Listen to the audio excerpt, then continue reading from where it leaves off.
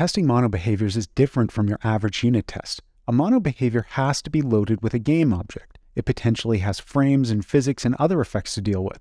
Fortunately, Unity provides the UnityTest attribute, which goes over a function that returns an IEnumerator, and yield return null, which will execute the start function and progress frames. So let's take a look at this with a couple of test cases designed to keep it simple and also point out some specific constraints for these types of tests.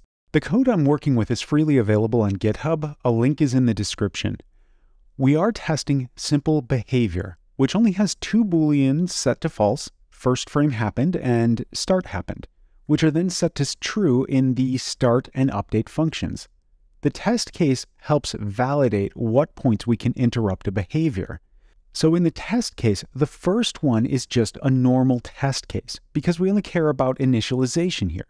We want to validate that start and update have not been called by construction, i.e. construct on adding component start and first frame are false. We simply create the game object, add simple behavior, and then test that the values are false.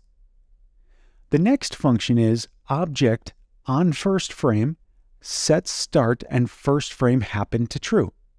We're using the UnityTest attribute and returning an IEnumerator. This is where we can simulate a frame or start happening. In arrange, we create a game object and add the simple behavior. In act, we yield return null.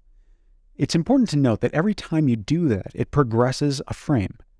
The first time, it will call start and process the first frame.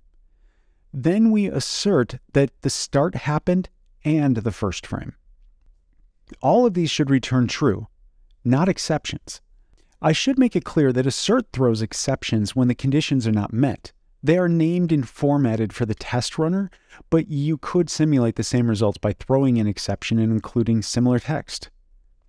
I should also point out that you can add many game objects or load something as a prefab. However, keep in mind that references such as references to a larger systems like a game manager would also need to be simulated. This can cause a lot of expense in setup and is often ignored. It should also be pointed out that game logic seldom depends on frames. The logic is usually completed or at least stepped within a frame. So often you wouldn't check your logic with this, and a normal test case would be better. So this is structured more for testing larger things like smoke tests. For instance, a prefab that might undergo regular changes and that you want to make sure it wasn't broken by a designer for some state, or executing a portion of a scene and marking out a list of broken features. But things like testing visual state, physics, random, and FX are easier to validate by a human, and also pretty easy to determine the source if something goes wrong. So most projects don't make many of this type of test case. In the next video, I plan to cover mock testing, MOQ, which allows you to create larger environments in your test case by faking out what the subject sees. This has a lot of value in all forms of test automation and also teaches code complexity.